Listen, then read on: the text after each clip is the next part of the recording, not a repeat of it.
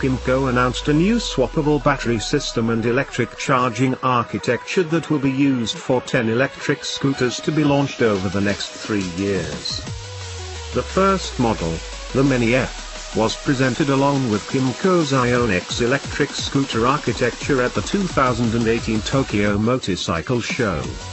Kymco did not provide much detail about the Mini F's specifications, but based on its name, we assume it will perform similarly to the Kymco Mini 125 gas-powered scooter.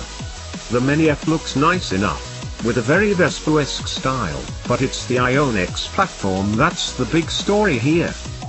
The Kymco Ionex platform aims to address 4 barriers to electric vehicle adoption: range anxiety, long charge times, a lack of public charging stations, and sacrificing design to accommodate electric technology.